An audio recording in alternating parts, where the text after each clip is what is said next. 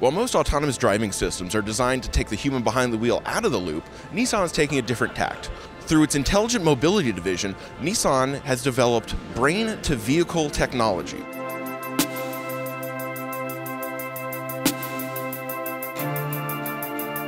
The system uses an EEG crown to read your brain waves, anticipate what you're going to do, and then help the car better respond to your actions, whether that's steering into a curve, accelerating, or braking. And it can help the car react up to a half-second faster.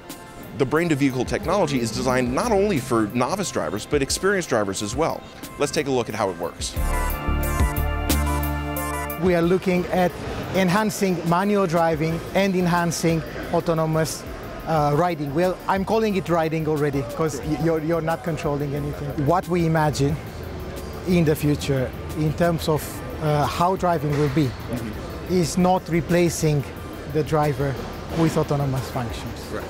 We as Nissan, we're thinking to use technology to enhance the driving experience even in manual mode, and also, of course, to provide the perfect autonomous drive experience as well.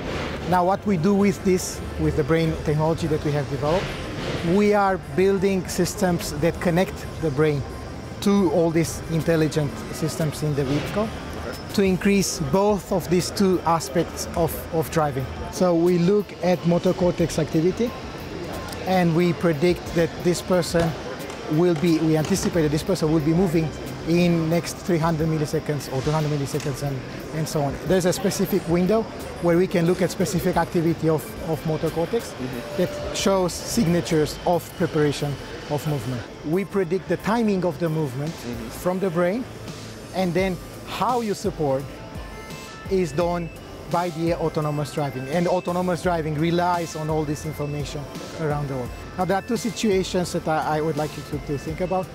Novice drivers and very good drivers. For novice drivers, what happens?